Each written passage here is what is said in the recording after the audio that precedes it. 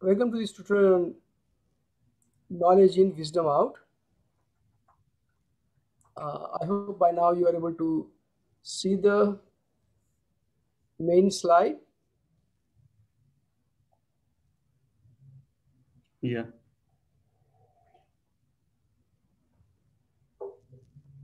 These are the folks who have prepared this tutorial. And we have three parts. I'll talk about data alone is not enough, particularly in the duality of knowledge and data, why both of them are necessary. Kaushik will talk about responsible data, data enrichment and data transfer through knowledge. And Usha will talk about epidemiology theory in understanding drug abuse on social media as a specific use case. There was a paper, this is a widely read and cited work by Pedro Dominguez. And I like this, title of a subsection, section 4. He said data alone is not enough. He put it very succinctly, although the idea has been around.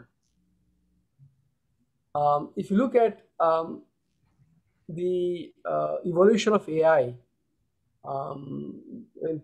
we saw the use of symbolic AI in the first wave of AI, and we are now, what is seen as towards the end of the second wave of AI, that of statistical AI.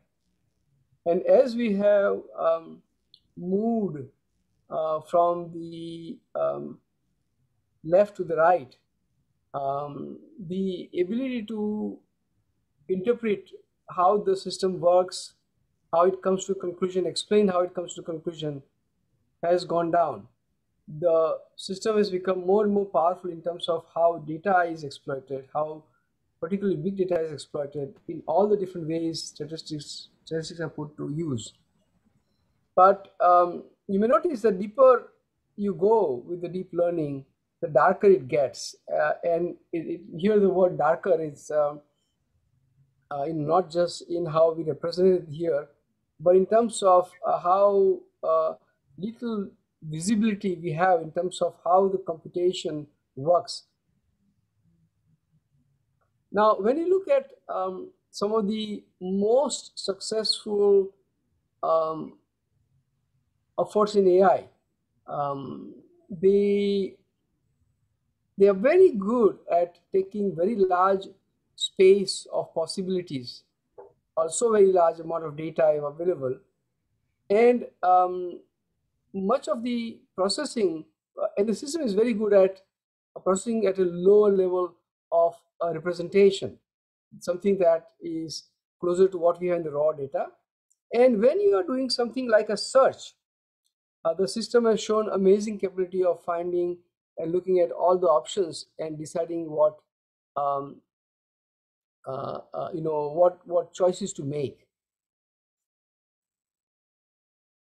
However, there are a whole number of limitations that you will see with regards to this set of techniques. In this statistical learning technique, if you ask who was the 44th president of the United States of America, while you may have extremely powerful model with many parameters and the one that has consumed very large amount of data, there's still limitation in that it says, oh, it's Barack Obama with certain percentage likelihood, and still there's another option like Donald Trump.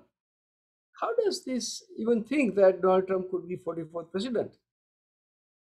And clearly, so the this is not very reasonable in the way, compared to how a human would think. There would be hardly any uncertainty if faced with this question and the data you have on the Wikipedia on the left side. It just says Barack Obama 44th president. Something is very clearly available, and such data is already consumed by such language model. There are many examples where the deep learning methods you see here, BERT and Roberta, have not performed very well. In the while the task may be sentiment analysis, something that has been studied for quite some time, with certain situations like these modifiers that you see, the system fails remarkably. There are a few recent examples for Roberta, but otherwise you see all those figures in red, and it is very hard to see why the system would be performing so badly. One interesting observation is that I will have to make is that given all this data, the specific problem that is solved by these AI algorithms has been relatively simple. They would do a classification, they would do ranking and recommendation, they would do prediction. But the humans make decision. When the humans make decision, there is a lot more complexity, and it cannot be made purely based on data. So that's something I would like to explain. You look at this pyramid. There is 150. This is what the data is. This is what comes from a sensor like blood pressure sensor, and then you have an information label data, systolic blood pressure of 150 mmHg.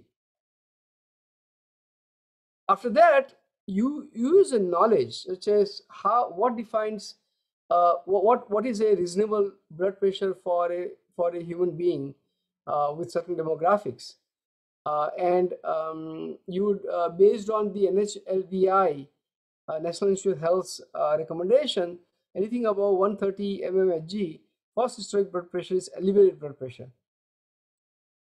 Even this kind of classification may be done by AI system, but ultimately a human has to make much more complex decision. The clinician, the doctor, uh, before he can act upon this data and this information and even the knowledge, there is a further choice to be made, whether it is hyperthyroidism and hypertension, which both of them can lead to elevated blood pressure. But beyond that, there is a lot more that goes into before you can come up with a health management plan with a medication for that patient. There is patient's specific situation, there is patient's own desire whether to take medication or not, whether there is doctor's own preferences. There are patients' own unique circumstances. For example, 150 mmHg, that is a high blood pressure for a 40-year-old. But if somebody is 80-year-old with heart trouble, then that is not something you would want to manage. It's very contextual in nature. And there is a lot more information that goes in before you can come up with a decision on how to act, before you can decide how to act for this particular situation. So you need explainability, personalization, you have to worry about user safety, and so on and so forth. And this whole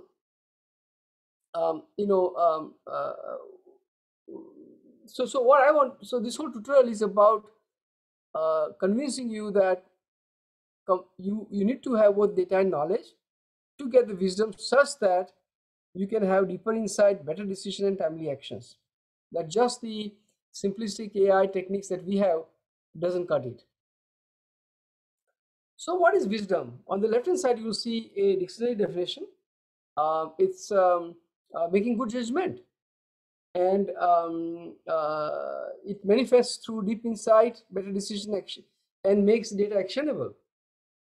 Knowledge plays a critical role to provide context, to personalize, and to support abstractions. Humans don't talk about bits and bytes and characters, they talk about high level concepts. That's what the system also needs to support. So, the reason why the deep learning, for example, needs knowledge is that it brings together, the kind of computation that is necessary.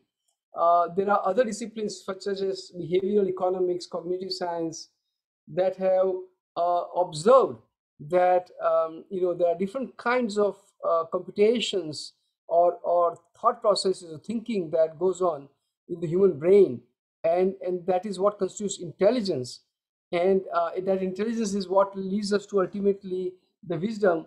Well, we need the knowledge and experience to be able to succeed. Now, in a talk recently, reflecting on what is happening in deep learning, there is a growing amount of realization that both data and knowledge has to be used. And you can see, for example, so there was a beautiful article um, that Rao had about the need for explicit knowledge. The tacit knowledge, as you see in deep learning, is not sufficient. In a recent paper, we talked about being able to use combine the kind of the statistical processing with symbolic reasoning for the ability to make better decisions and take actions. So um, uh, I'll give you a couple of a quick example of how knowledge is a game changer. This is an example where on the left hand side you see tweets, and on the right hand side you see sensor data in the bottom. But how do you combine the two? How do you connect sensor data with textual data? Well, you really have to use the knowledge to make the connection between the two. You really need to go at high level of abstraction and representation before you can connect the two. There are many statistical techniques where you can do clustering, let's say.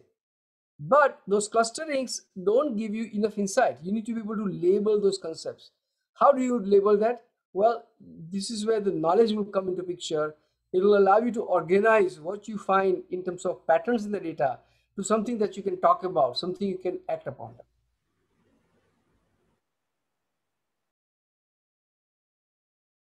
Now, there are many ways that knowledge can be combined with data. So in the a series of algorithms and techniques we call knowledge infused learning, you can convert knowledge into a form that is compatible with the data, and then combine the two to kind of change the weights in the data, in the vector created from data, to come up with a better result. That is shallow infusion. In another case, we would want to use the knowledge to affect the parameters or the tension. And in that particular case, with the change in parameters, you lead to better uh, decision making or process. And in another case, we call deep infusion, there is a multi-tier representation of stratified representation of knowledge, as well as there is of course, layered computation that goes on in AI, deep learning algorithm. And we try to find connections between the two, lower level representation and knowledge at that level. For example, about finding contours, finding colors and texture, finding shapes, finding objects. There are different layers of computations and corresponding knowledge that can be infused in the system to make the system smarter and more powerful. Being able to explain is very important. Many times these days, in many cases these days, clinicians, for example, would not accept a deep learning algorithm because if the doctor cannot explain why there is a particular prediction, then they will not be able to make a decision based on that kind of processing. Excuse me. You need to be able to explain and record why you're making certain choice. Getting that explanation without having knowledge is extremely hard, if not impossible. So to open up this black box, in these techniques that infuse knowledge, we are able to open up the black box and create explanations that will allow you to make better decisions. So infusion of domain knowledge improves a whole variety of things that we talked about. Fundamentally, it enables explainability, and there are a lot of things, all these terms you can see on the right hand side, they are heavily related to us being able to explain what is happening.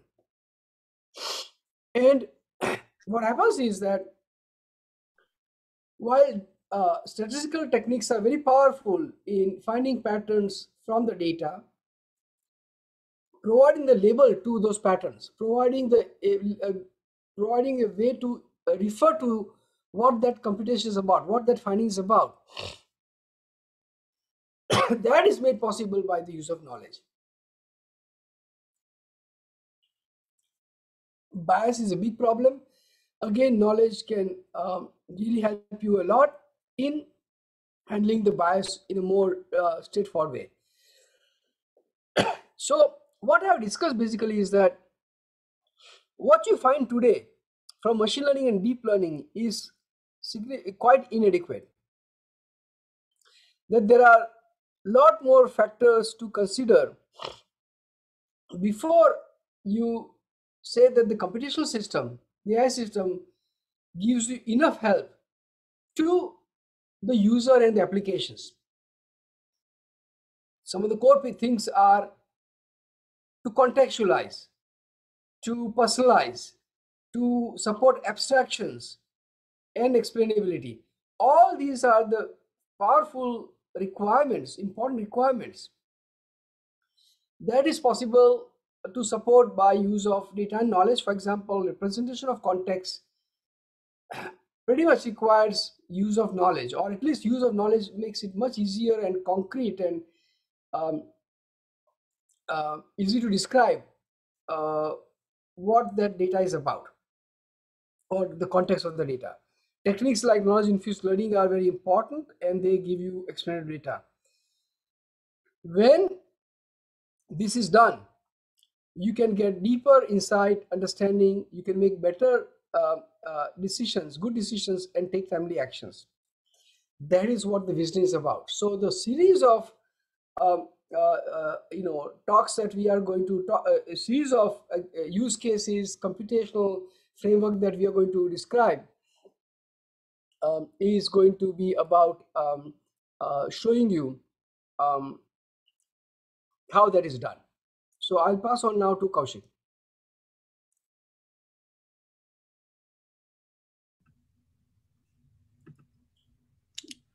Okay, can you see the screen? Yeah. Okay. So I'll talk about how you can use knowledge to transform the data so that it enables wisdom in the decision-making task based on the wisdom in the outcome based on the task. So um, neural networks, what they typically use, deep networks, is that as input, they take the text and convert it into vectors. This is called as embeddings. Model that can be used to do this is word-to-vec. So the idea is that between the sentences in the corpus, the words that have similar surrounding context, they end up close to each other in the embedding space. And here you can see a two-dimensional example of a vector that represents one of these words. So then for this kind of input, there are explanation models. So let's say you use that input to predict some outcome. For example, in this case, um, what kind of physics is the outcome talking about? And so, first of all, the outcome may not actually capture that. It may just say that the sentences talk about physics. And then the explanation module highlights some part of the embedding vector that says that this particular dimension contributed more towards the prediction. So from this alone, we can qualitatively understand what is going on in the deep learning pipeline. So Um, are they talking about nuclear physics? Or why did the outcome end up in nuclear physics? What feature exactly does the number 0.15 map to? These are the places where knowledge can help us. So I'll show a few examples of that. Um, Before that, um, what neural networks can do today is be able to show some form of interpretability through what they call attention models. And in attention models, which words are important towards the outcome is highlighted once you visualize it. And but the problem with this is that every time you run the model, different words are highlighted. So it's not a convex optimization process. So every time you reach a different optimum, and therefore different words are highlighted. But most of these things are generally deterministic in nature, or mostly factual in nature. Why is somebody going to obtain some stimulus? It's in real life, it's always due to something like they may lose their jobs or need to pay rent or meet basic expenditures. That explanation doesn't change every time you run the model. So knowledge helps ground the explanation in factual knowledge. Um, so deep learning methods that have before tried to exploit graphical knowledge in the form of knowledge graphs are graph neural networks. So with that, what you can get is entities that are contextually relevant to each other based on the knowledge. For example, worthless and feeling hopeless in a mental health context are closer together than in a non-mental health context.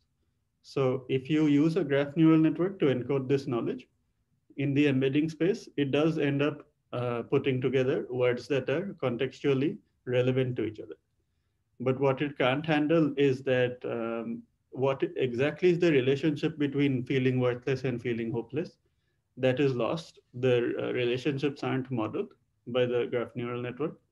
And also, relationships are sometimes asymmetric. So the space in which this is modeled is a symmetric space, a Euclidean space. So it doesn't exactly capture the semantics, um, because it does not model relationships, and also at a fundamental level the mathematics don't allow for the exact semantics to be modeled because of the symmetric nature of the space. So here is an example from a mental health domain on, let's say the task for a doctor is that they need to understand that this person has depression or not. So there is the data, and that's raw data. Now, um, the context surrounding depression, the doctor examines and finds out that manic episodes that this person has isn't characteristic to depression. So this is akin to a bot realizing this information if it had a knowledge graph built into it. So for example, a knowledge graph such as Nomad City. So you can use a knowledge graph to encode human-like behavior in understanding the data, in contextualizing the data in a AI system. So this is, for example, at an operational level, how it would work. It would anchor the search around the term depression and find out that through the SNOMED city that manic episodes are a trait of anxiety. And so the knowledge says that this person does not have depression. So the doctor is predicting whether or not they have depression. And sorry, okay. Um, so the wisdom that is enabled by the knowledge here is that the doctor has a clear explanation as to why this person has been tagged as not depressed and something else. So knowledge contextualization can enable wisdom in the downstream prediction tasks with explanation. And this is exactly how it happens. So the words that are of interest to the doctor are mapped through multi-hop traversal of medical knowledge graphs. This is exactly how the contextualization happens. Now, a little more detail into how different types of knowledge can help us. We'll start with domain knowledge. So, domain specific knowledge, meaning knowledge specific to mental health, like the DSM-5 or SNOMED CT. So, not long ago, OpenAI's GPT-3, which was then the largest transformer model, it has 175 billion parameters. Even today, there aren't much bigger models. Was deployed in a mental health domain. And the patient, during a conversation with GPT-3, asked GPT-3 if they should kill themselves, and GPT-3 responded affirmatively. So this is a big red flag. And somebody who is observing the system has absolutely no way of knowing why GPT-3 responded this way. Because the previous response, if you look at it, I feel bad and I want to kill myself, GPT-3 responded reasonably. So sometimes it's doing the right thing, sometimes it's not. This is the issue. The black box nature of these neural network models don't allow for further scrutiny. And furthermore, GPT-3, it's clear from this example that it doesn't actually have any knowledge of what um, it means to be suicidal. Otherwise, it would immediately have identified from the context that this person is suicidal and taken a more wise action. So, how can we achieve that through knowledge? So, if we look at the categorization of suicide by hanging, let's say Adam went to a chatbot and the chatbot got this information that Adam has attempted suicide by hanging. And now the chatbot wants to figure out what are the potential causes and reasons for this person's suicide by hanging attempt and how should it respond. So from the knowledge here in SNOMED, it can see that suicide by hanging is a case of suicide, attempted suicide, and possible related context is drug overdose or personal history of self-harm or severe depressive psychotic symptoms. So uh, a explanation thread can be constructed like that. So in general, the rule would be that the abstract concept that it's related to is the parent in the graph, and the related contexts are its siblings. And so you see here that it can write down that the bot can then properly understand the statement as Adam has attempted suicide, showing personal history of self-harm, could be overdosing or have a personal history of self-harm again, having other severe depressive episode symptoms. So now with all of this additional information, it can definitely understand that this person is positively suicidal. So that is the wisdom that the contextualization through knowledge enables. The action that it takes once it understands this person is positively suicidal is to direct them to an emergency hotline or an expert with the explanation that it constructed. And not only can it enable wisdom such as explainability, it can also enable safe action. It did. So explainability isn't the only facet to the wise decision making. There's also the fact that it took the best course of action that in terms of user safety. And furthermore, during conversation with Adam, it could have gathered that the bot could have gathered that Adam suffers from disorder, right? And so, in a normal conversation, say a bot like GPT-3 or even a mental health chatbot that has been trained on at a population level, if Adam had this conversation on the left with the bot, it's likely that the bot would not discourage a drink every once in a while. But if there was a degree of personalization, the bot would discourage it.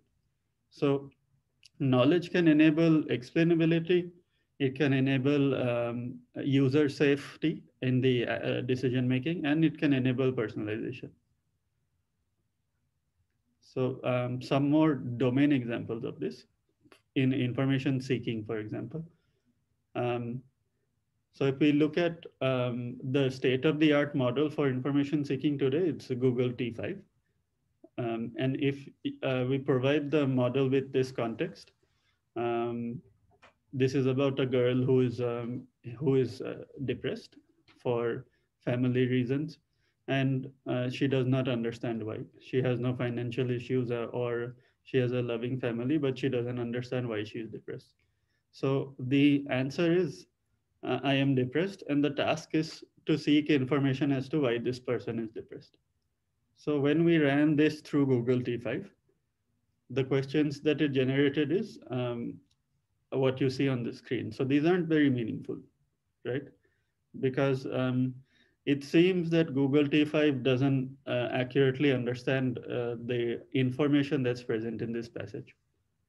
So as soon as we used Wikidata to highlight parts of the text that are contributing to this person's depression, like addicted, friends or family, and that they disgust people or drop out of school, they have urges. Once you identify this information through Wikidata, and also identify that generally this person has self-destructive tendencies. So this summary tells us that the summary is generated using Google T5. Once you concatenate the Wikidata annotated text and the summary, you get much better questions. So why do you want to be addicted? Why do you want to disgust people? Or do you want to drop out of school or speak to a counselor or therapist? The way that this process of tagging takes place is first the named entity recognition happens in the paragraph, and then the relationship extraction. This happens through Spacey, and then entity linking with any knowledge graph that we can use. So Wikidata in this case. Okay. So the next example is recommendation systems. So if you've used some platform like Spotify, and you're listening to a song Shape of You, and then Spotify recommends Castle on the Hill and I See Fire. Now, um, it's a essentially a correlational based recommendation. So it's collaborative behavior. Every lot of people who listen to Shape of You also listen to these other two songs, and that's why it's recommending that. But that's not typically why this person may listen to that. There could be other reasons. That can be one of the reasons, but other reasons can be that they're listening to these other songs because they're from a common artist or they closely follow some artist. So in this case, it happens to be that the true reason for this person being interested in the recommendations is because they are from the same artist. So if we bring in a knowledge graph, then we see that um, these songs are sung by Ed Sheeran. And not only that, they are also of the pop genre. So, and they're also in the same album, Divide. So now this explanation makes much more sense as to why this recommendation was provided. Um, so knowledge can enable this sort of explanation by tracing through the knowledge graph. This is a possible deep learning architecture that can exploit the knowledge graph structure to predict. It's a LSTM model. Uh, so for example, you could have embeddings for each of a triple and each sequence of triples that is traversed in the knowledge graph to predict if you have knowledge graph information. So in that case, you can visualize the embeddings that are highlighted, and you can figure out the explanation. So this is a way to use deep learning with knowledge graphs to uh, to find an explanation for the recommendation. So a similar thing that can be done is to in a movie recommendation domain. So The item that was recommended to them was Russia or Titanic and Fantasia. These are the items that they consumed, I mean, and the recommended movie was Shakespeare in Love. So here is a concrete example of what the explanation is going to be when you use a LSTM model like the one I showed in the previous slide with the knowledge. It highlights the parts, the embeddings that are active in the LSTM model. Okay, so now all this time I've been talking about domain-specific knowledge in contextualizing the data, but there can be multiple types of knowledge in contextualizing the data. It could be, for example, a language or syntactic knowledge, which is parse trees. It could be linguistic knowledge, which has information about which words are similar to each other, like wordnet. It could be common sense knowledge, um, like apples and oranges can be used to make juice in ConceptNet. It can be broad-based knowledge like Wikidata, which has a big database of knowledge about many things. Or it can be domain-specific knowledge, which we have already seen examples of so far, DSM-5 and SNOMED and that kind of thing.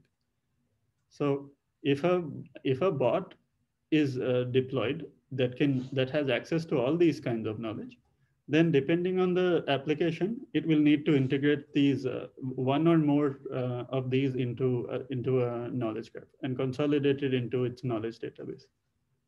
So I'll show some examples of that. For example, here um, the task of the chatbot is to respond to the user by understanding their COVID-19 related mental health. So WordNet can be used to understand that alone and lonely are the same sense in meaning. And um, suicidal can be mapped to the DSM-5 concept, right? Lexicons. So lexicons are flattened knowledge graphs. Um, you go through paths in the knowledge graph and you remove the relationships and then you end up with a phrase. So lexicons are created from the knowledge graph, and these terms can be identified by cosine similarity matches to the lexicons. But here we see an example where two of the hierarchy that it's not a hierarchy, two of the types of knowledge that I showed in the previous slide is used here, which is domain specific knowledge and WordNet. In this case, the task is to understand if this user is absent-minded. And for this kind of task, ConceptNet alone is enough to understand synonyms and related terms to identify accurately if the person is absent-minded or not. Now, this is a slightly more complicated example. So there's a sentence 1 and 2, which talks about how benzodiazepine withdrawal happens by increasing stimulating chemicals in the brain. And sentence 2 says pretty much the same thing, but paraphrased. And it names a stimulating chemical, serotonin. So how do we figure out that these two sentences are talking about the same thing? And are they talking about withdrawal? So WordNet can be used to identify that increasing stimulating chemicals and heightened stimulating chemical production has the same sense linguistically. In ConceptNet, if you type in serotonin in ConceptNet's website, it shows it as a neurotransmitter or stimulating chemical. So we have identified these two pieces of information and connected them to a concept in a knowledge graph. The last thing is when you string together benzodiazepine, increased neurotransmitters such as serotonin and query that with the DSM-5, we immediately end up with a chapter on withdrawal. So now, based on this form of contextualization, the bot or the doctor is better positioned to prescribe medicine that deals specifically with withdrawal. This could be a whole bunch of other illnesses if this kind of context was not narrowed down. So here it helps the bot a lot in identifying exactly what kind of action to take. So that's the wisdom that knowledge enables. by contextualization. So here we are using three types of knowledge. As another example here, we have to identify if these sentences are hate speech or not. So sometimes um, it's ideological, sometimes it's religious, sometimes it is actually hate. So it's to identify that we need to construct a custom knowledge graph sometimes, which is maybe not existing yet, where we can see that the words related to the first example are ideological, and the phrases related in the second example exhibit religious and ideological behavior. And in the third example, they exhibit hate speech. So, the reason this is useful is that, say, a bot is trying to filter out hate speech from a bunch of tweets. Um, a neural network model, when we tried specifically these three examples, filtered out all of them as hate speech simply because of the word jihad in it. So knowledge can enable better wisdom in clearing out the actual hate speech examples by identifying that example one and two are not actually hate speech. Okay, as a final example of using, so it does not need to be different kind of knowledge every time. We can use domain-specific knowledge twice, or broad-based knowledge together with domain-specific knowledge. So DBpedia is like Wikidata, it's broad-based knowledge. So here we can use DBpedia to identify categories related to COVID and CDC. But CDC is a term that is not usually present in language models. So you need another knowledge graph to identify CDC itself. Again, DBpedia can do that. And then you need SNOMED-CT, which is a domain-specific knowledge graph to identify entities related to influenza like illness, influenza season, and these other things highlighted in red. So now, by parsing this text through relevant sources of knowledge, we have entities that are um, related to what the downstream task. So the downstream task is perform a search query related to the paragraph to retrieve relevant paragraphs. So if we perform the search query with these final set of entities instead of just the paragraph as a whole on top, we obtain much more relevant passages. So all these examples show how knowledge can be used to contextualize and abstract better to enable different kinds of wisdom like explainability and user safety and personalized action. So the takeaway from all these slides is how can we use different types of knowledge depending on the type of application and the downstream task to add semantics to the data, so help contextualize and abstract the data. And what kind of wisdom does this enable and how? In the form of the three kinds of wisdom that we have seen so far in the decisions that were taken by either the bot or a human being.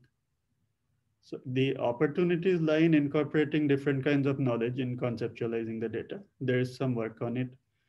Um, and then to show clearly how, depending on the task, the wiser decision was made and what is the explanation for it. And of course, there is immense real world impact for this kind of AI system. You will have not just better decision making ability, but the decision will be explainable, it will be safe, it will be personal uh, to each individual. And these are all very important things in real world tasks. So now I'll pass it on to Usha.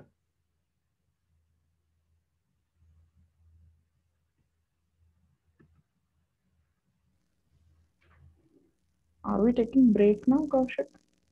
Okay, let's take a 5-minute break.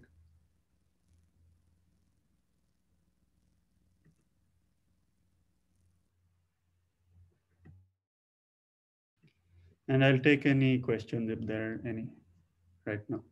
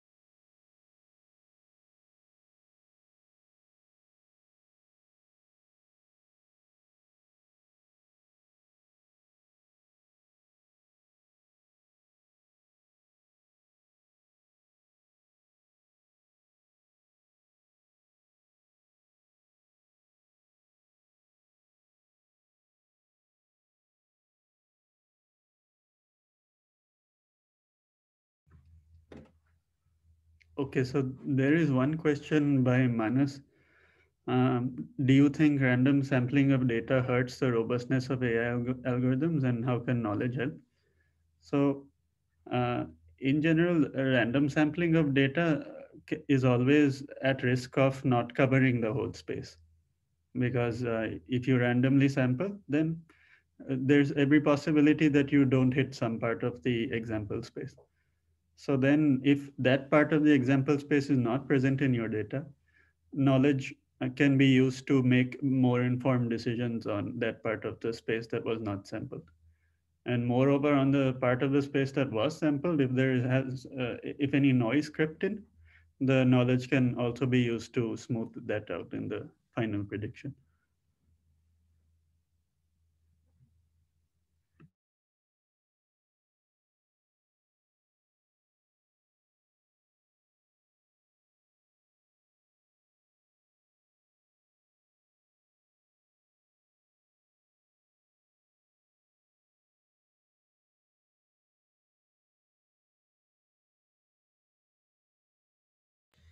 I do have one more question.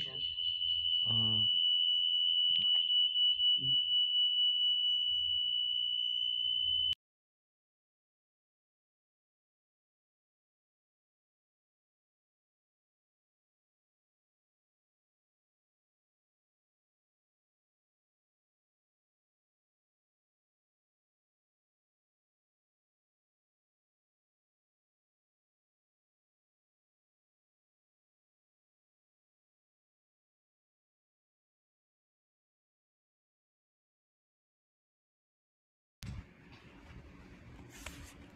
I do have one question, Kaushik.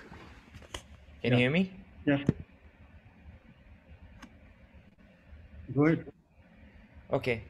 So, uh, for example, like I have seen an extensive literature where people have tried to incorporate knowledge independent of the data. For example, let's say I have my image net, or you can take a let me take it in a very broad domain about zero shot learning. Let's say, so in a zero shot learning, the concept is that you are leveraging external knowledge in making the AI algorithm understand how to interpret the data. But that knowledge, right, is fed into the model independently of the data.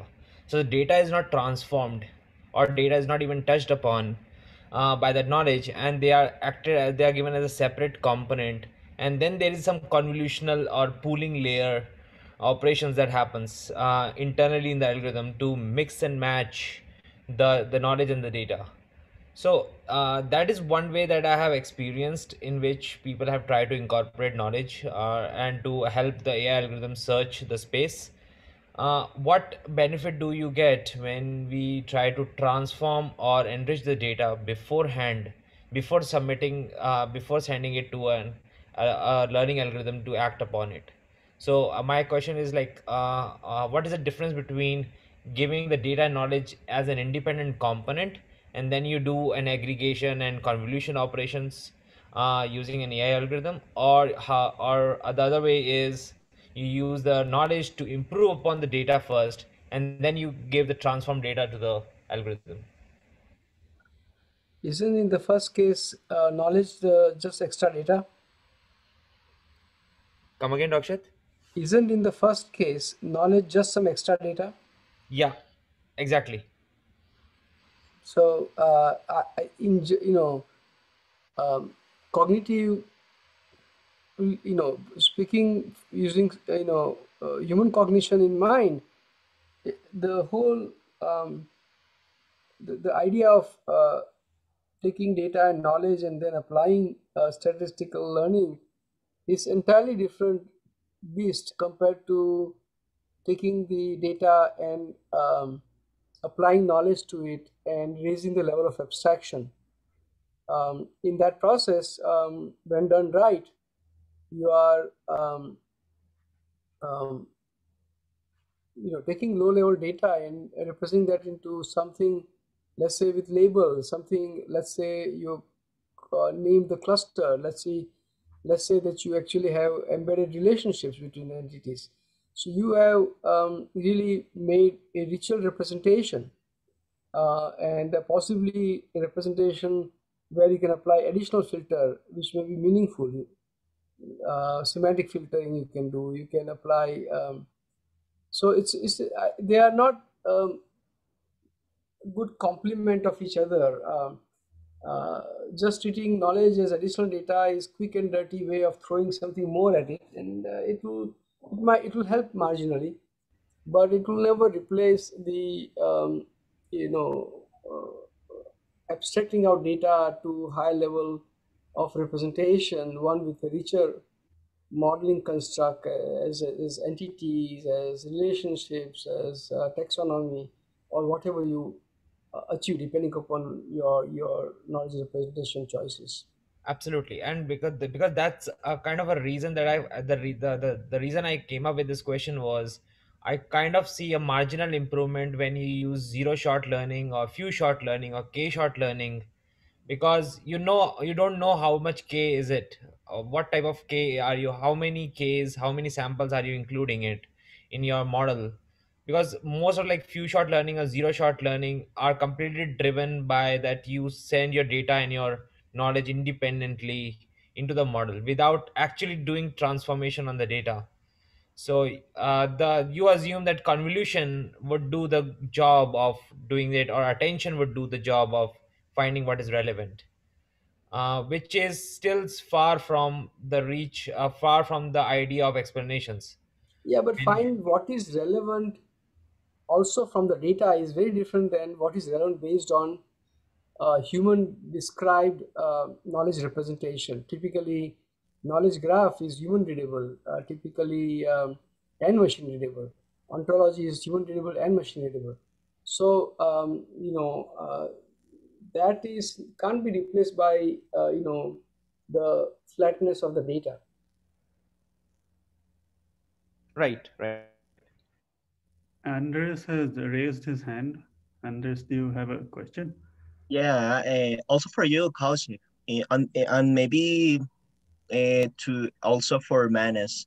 When you were talking about um, training our algorithm to identify suicidal comments or suicidal statements, I had yeah, maybe we use some cases in that the language refers specifically to the intention to commit suicide or make self harm, no, but I don't know if we can make the algorithm predictive, because people usually use another kind of language that is not so explicit when they are talking about doing certain kind of things, and there can be something like a tricky word or tricky statement that refer exactly to the same.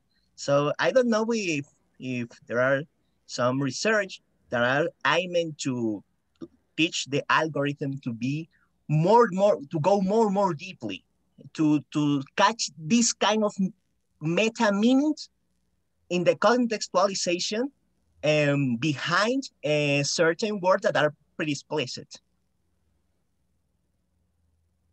Right. So that is the idea of knowledge infused learning, where you can use the knowledge in the deep learning pipeline or machine learning pipeline to identify the context behind the words contained in the paragraph at a deeper level. So you're right. You said that sometimes maybe it is not that clear, the Mm-hmm. the context, but in that case, other things can be done. Like you can identify the context to a certain extent from the knowledge graph. The rest of it can be summarized, like I showed in the slides. The noise can be removed by tagging plus summarizing. So there are a few bunch of practical things that can be done to filter out the noise when there's a lot written and it's not very clear what is in that paragraph. But in general, once this pre-processing is done, where let's say it's summarization, for example, and then you use the knowledge, it can identify, at least from the data that we have seen, this is usually data from Reddit, mental health subreddits. The knowledge Mm-hmm. can quite accurately identify the disorder that this person is suffering from. Okay. Interesting. Thank you. No problem.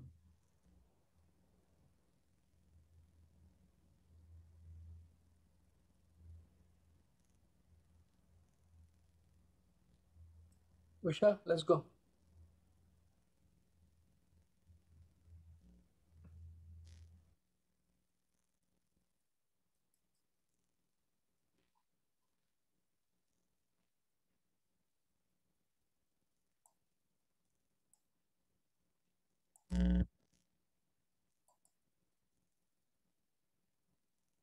Is everyone able to see my screen? Yeah. From this point in the talk, we will talk about the literature on using knowledge graphs to enable better outcomes in several scenarios. This slide talks about a method called knowledge-infused BERT. So the intuition behind this method is contextualized entity representations learned by the deep learning models like BERT or GPT. They just leverage the attention mechanism to learn the data, but these models are still do not understand how to leverage the knowledge context present in the knowledge graph. It knowledge graph in the sense the context can be understood as a semantics about entities and the neighboring entities. So this knowledge infused word is proven as a novel and effective technique to infuse knowledge context from knowledge graphs from ConceptNet and WordNet in this case, and this method significantly outperforms BERT. So let us look at the two sentences over here, which were given as input. How does greenhouse effect cause rise in temperature by trapping solar energy? And sentence two is how does absorption of solar radiation exhibited by greenhouse effect produce heat? Uh, Conceptual entities extracted from this input record are greenhouse effect, solar radiation, and solar energy, whereas ambiguous entities are trapping, absorption are extracted from here. So knowledge embeddings of these entities are important to understand to project them to the vector space of a language model. So in that sense, our knowledge graph is infused in the language model like BERT.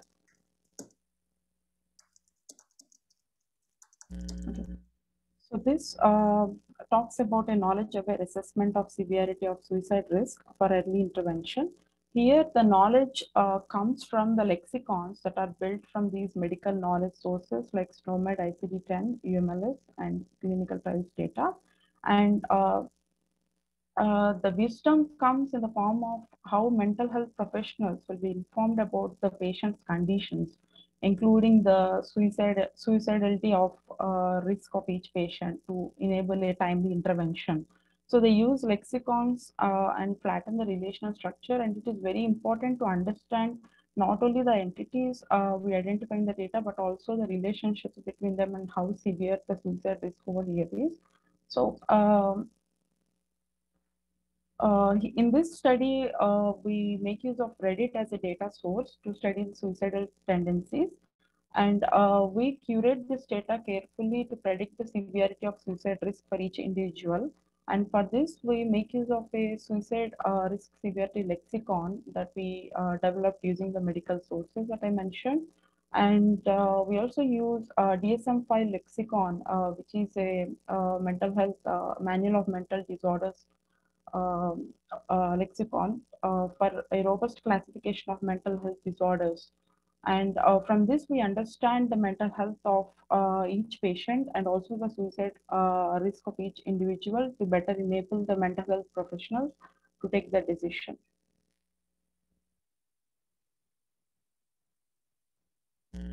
Okay. So these posts that we are seeing on the screen are coming from the subreddit, bipolar subreddit, and the subreddit information are mapped to the DSM-5 disorder over here. So you can see the depression disorder, And the addiction related, substance use related terms are mapped to the substance use and addictive disorder using drug abuse ontology. And in the next slides, we will go through what is drug abuse ontology.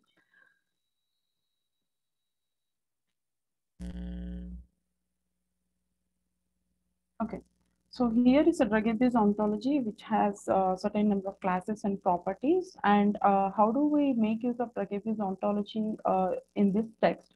We are able to identify dosage and intervals and route of administration and the relationships.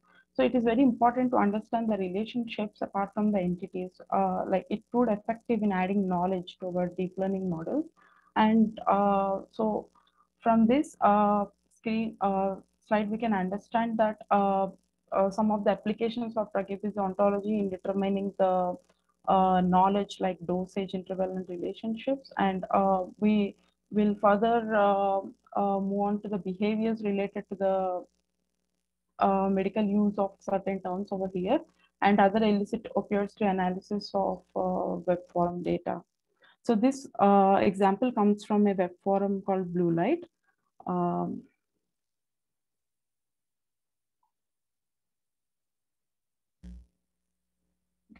Here, the task is to extract the knowledge to enable wisdom in the form of informed public health decisions.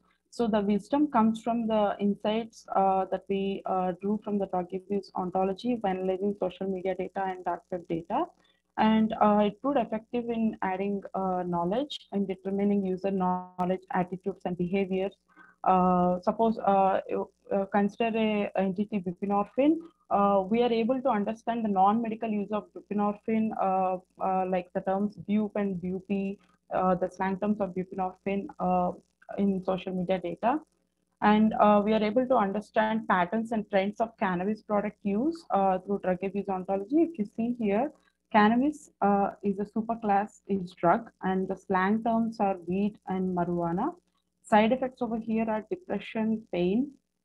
So all this understanding of cannabis in the social media data is not possible without drug abuse ontology, because there are several users who post like weed cause pain, or marijuana, or ganja. They use some slang terms to cannabis, and we are able to capture all the entities of cannabis and the relationships to it in drug abuse ontology with the help of these relationships. So right side, you can see how the old file of the ontology looks like. So this is the regular ontology old file. So here we talk about how we extracted wisdom from drug abuse ontology as a decision making. So for this, a web form called Blue Light was queried to extract posts with a mention of loperamide and relevant brand name and slang terms related to loperamide.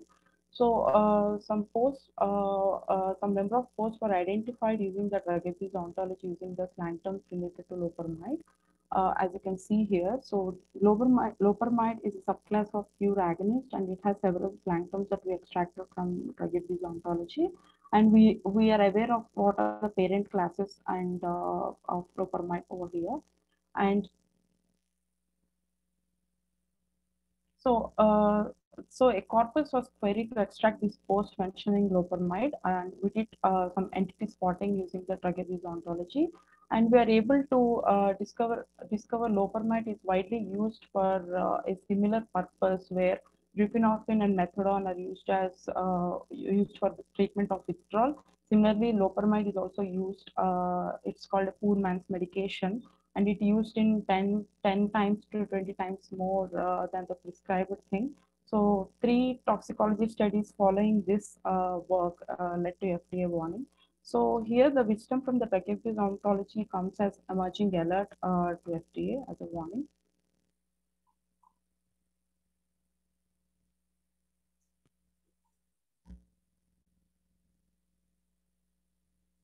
This is one more use case how we use drug abuse ontology in cannabis study on social media.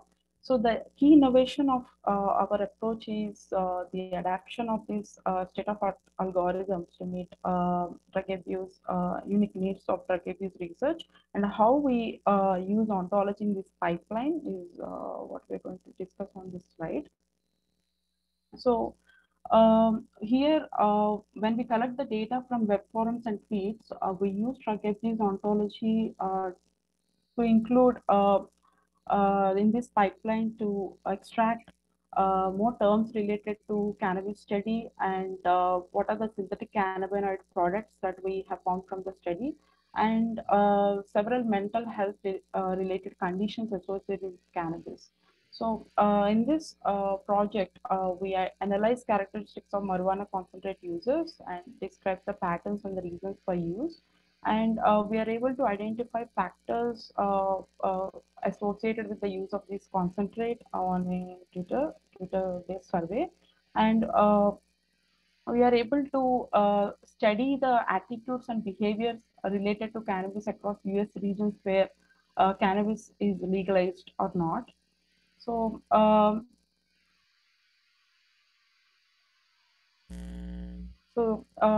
these are the several works that are outcomes, and we call it as wisdom as insights over here. The first two studies analyze the association between cannabis and depression using deep learning techniques, and the ontology played a heavy role in the first two works as we are able to detect relationships like whether cannabis treated depression or caused depression, or if somebody is addicted to cannabis, and that is why it is called depression.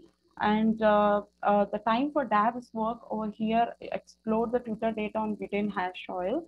And the goal is to examine differences in the volume of hash oil related tweets among the states with different cannabis legalization policies. And the primary aim is to explore the social media data on marijuana concentrate use in the US. So the other work, when bad is good, identifying personal communication sentiment in drug-related tweets, is to automatically classify tweets and identify sentiment with the source of communication. If the source of communication is coming from the personal user, individual user like us, or a facial or a retail purpose, expressed in cannabis and synthetic cannabinoid related tweets. And the other work, what's your type? This is very interesting because we are able to develop a multimodal approach in classifying users by their types, such as user or retailer or a business purpose. And this proved very effective in capturing the trending topics and business profiling of marijuana companies and state-specific marijuana policy making. So the all these systems come from the use of drug abuse ontology in the pipeline.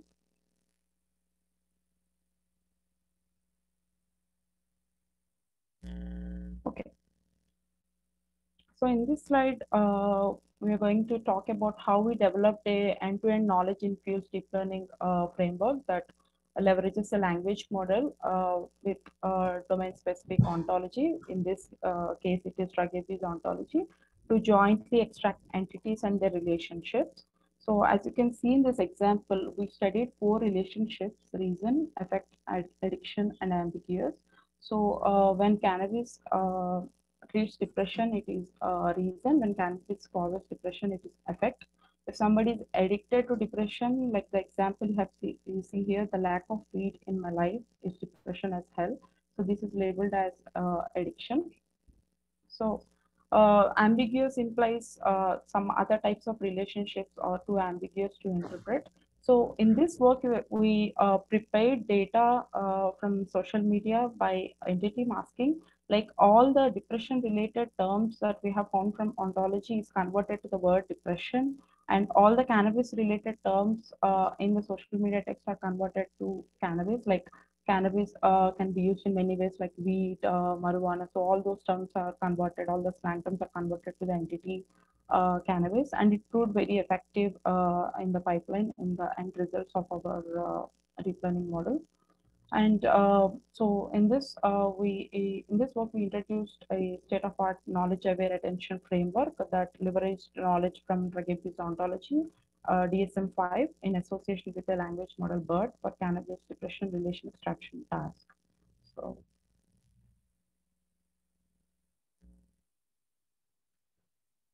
okay, so this wisdom as capturing relationships on opioid is extracted from opioid drug knowledge graph, and we extract entities and the relationships using both drug abuse ontology and ODKG here, and we are able to identify relationships between opioid and mental health disorders and suicide.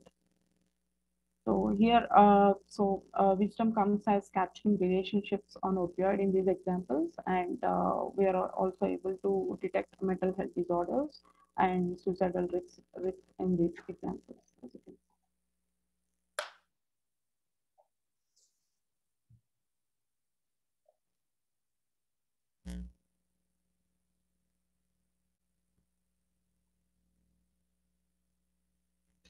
So this is a different pipeline that we have where we study crypto markets. And we have crypto markets like Empire, Dream, and Tochka, where we have it looks like a Amazon website, but it is dark web, and they sell illicit opioids and synthetic opioids and other products. So we analyzed crypto market. Uh, Opioids and fentanyl analogs and novel synthetic opioids on crypto markets. So as you can see, there is a seller level screen and item level screen, and we are able to extract different items of interest from these levels, which will go in the next slide. So we use drug abuse ontology in the pipeline as knowledge, and the wisdom we are extracting out of it is as emerging trend alert to end use, which is National Drug Early Warning System. So the key aim is to uh, extract the products related to fentanyl and analogs and other synthetic opioids that as they come available on crypto market, we make a report of them, and uh, we give those provide those reports to end use, and they will make use of them to generate alerts to the public health surveillance community. So this is the product level screen that we have seen in the previous slide. So here the carfentanil, as you can see, carfentanil 99.98% pure top quality 3 grams, and using the title of the product title, we are able to identify the parent entity of carfentanil and the purity of it and the usage of it, and using the drug abuse ontology. We have all these entities already classified in ontology that we are able to make use of it while extracting these items. In the next slide, we will see uh, there are some vendor listings that we have got, similar vendor listings that we got from the Empire market over here. And we have drug abuse ontology to extract these nitty-gritty details like shipping information and location of the product, and from where it is shipped and how many grams is being advised as route of administration, such information. And we are able to prepare the data from these crypto market using drug abuse ontology, and that is an outcome of including that in the pipeline. And we're able to identify number of unique vendors, substances, and locations and descriptions of each product under different markets over here.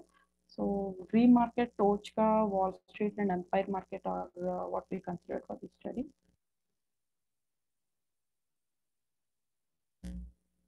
Okay, as mentioned in the previous slides, reports about novel synthetic opioids being sold on crypto markets, like what are the new fentanyl analogs or what are the novel synthetic opioids that recently appeared on the crypto market are given as report to the end use. So here the wisdom comes as actionable insight to the National Drug Early Warning System.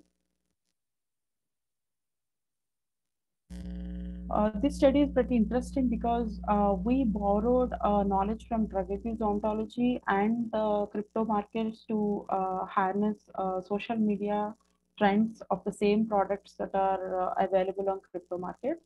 So we are able to identify these property names from ontology. What is the product name? What is the substance? Like uh, what is the parent substance of the product name mentioned in that particular item? And what is the drug class it belongs to? What is the dosage advertised, quantity, and vendor price and shipping information? So we are able to do a emotion study on these studies compared to oxycodone, heroin, and kratom on 7 kinds of emotions over here from joy, sadness, anger, love, fear, thankful, and surprise. So we are also able to identify what are the topics of interest related to these drugs in each subreddit. We have considered here 6 subreddits. As you can see, the subreddit names and topics of interest in each subreddit. And here the knowledge comes from drug abuse ontology and crypto markets, and wisdom is what is its relevance on social media and how it is how the social media is making conversation about these new drugs that are found on crypto markets. So this is opioid drug national knowledge graph, and this is a morphine. The morphine is the subgraph extracted from the ODKG over here, and it has around 48 generic drug ingredients and 4,960 classes. And so this opioid drug knowledge graph is very useful in extracting relationships on opioid related conversations, which is similar to drug abuse ontology. So in the example over here, you can see Duramorph 10 mg, morphine sulfate 10 mg, solution, roxanol liquid, all include the active ingredient morphine. So in this example, in extracting the information, what this drug is part of and what are the trade names that it has, this particular drug has, and what is the form it is available in, and what are the ingredients in extracting these drug formulation, combinations, and trade names are not possible without including ODKG. And these are just the first degree hops from the morphine in the ODKG. So if we further refine to the second degree and third degree hops, we are able to, we can identify more information about this particular example.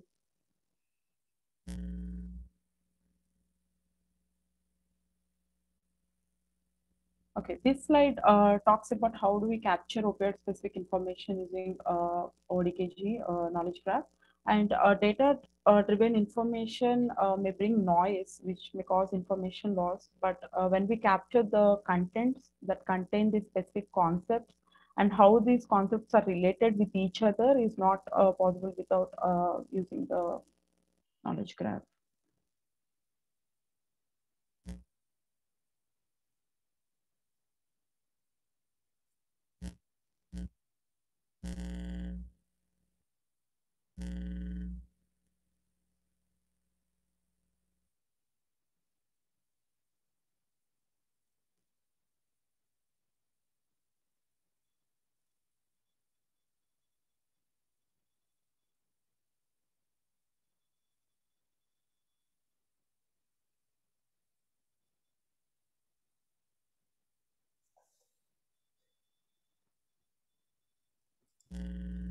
Okay, looks like this end slide is missing. You want to change to other slide? Maybe Kaushik, you have it? Yeah, I will share it.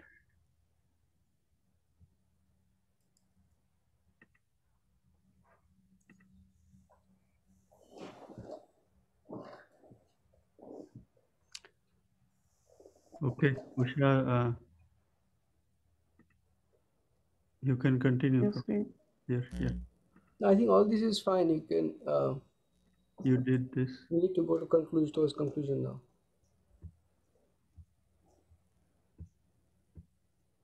Yeah. Okay. So these are Right. some promising knowledge-infused learning impacts in the area of robotics, cognitive science, and self-driving cars and personal assistant. Coming to robotics, a knowledge-based reinforcement learning plays important role in effective decision making. So one of the examples is how knowledge rules are captured to drive the training model of a self-driving car. And the cross-domain knowledge plays an important role, and one of the examples for this can be nuanced drag and drive reasoning engine. And coming to the cognitive science, it is important to understand how we can make personalized suggestions to a user on individual level. And Amazon Alexa skills in understanding the current mood of the user and adapts recommendations of movies or items, which is an example of cognitive science and human intelligence. And empathy and morality plays an important role in the scenario of self-driving cars, because making self-driving cars more responsible in decision making by providing them with ethical rules, like considering speed limit in residential neighborhood, or how to view a presence of a ball in the street even if it is not there, in a way to slow down the speed, or some ethical rules or moral rules uh, that we make the self-driving cars learn, like how to prevent itself from hitting a pedestrians, which need to be protected at all times. Similarly, personalization plays a major role in developing a medical chatbots where there are some complex health queries that are asked by patients on individual level. So to conclude this talk today, so there have been extensive effort in improving the capabilities of AI by enhancing the feature engineering through data and external knowledge independently. So in this tutorial, we laid a foundation with well-defined methods of knowledge infusion in data for assisting artificial intelligence in giving explainable outcomes in several scenarios.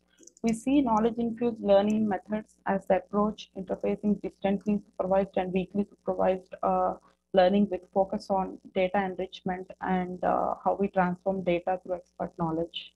Thank you.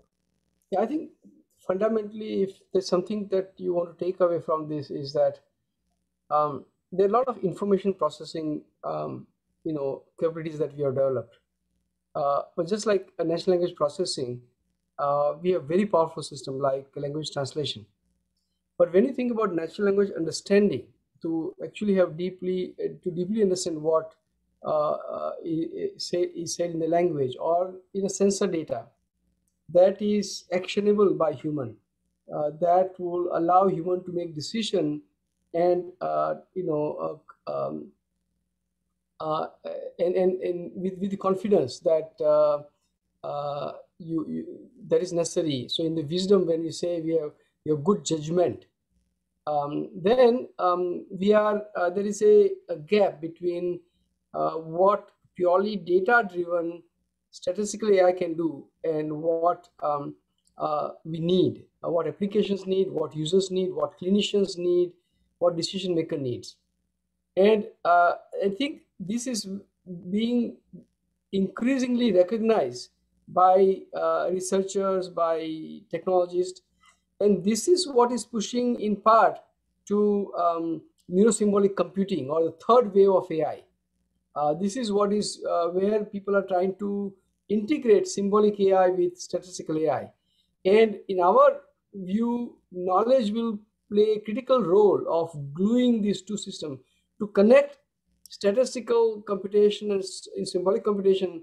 The explicit representative knowledge will play a very critical role, as will it play a role, the knowledge will play a role also to go up from classification or ranking, something, to something that is necessary to make a decision, to make a good judgment, to have confidence, at, as humans need.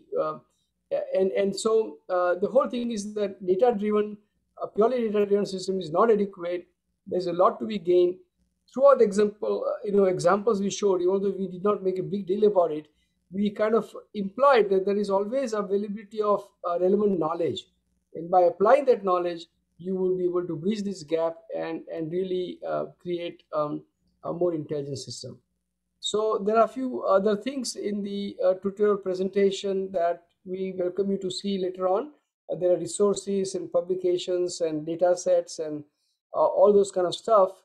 Since there is a shorter, 90-minute tutorial, we didn't have a hands-on component here, but it would be quite possible for you to do that on your own, or seek our guidance if you are interested. So with that, if there are any questions, we'll be happy to take them here. Otherwise, we have used up the time.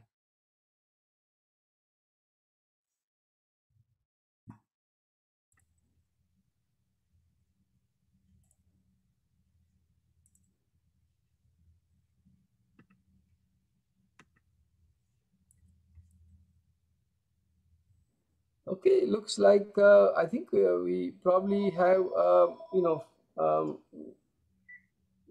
we don't need I guess there are no questions, so I think we thank you for attending the tutorial and hope it has been informative, and we will see you around online or elsewhere.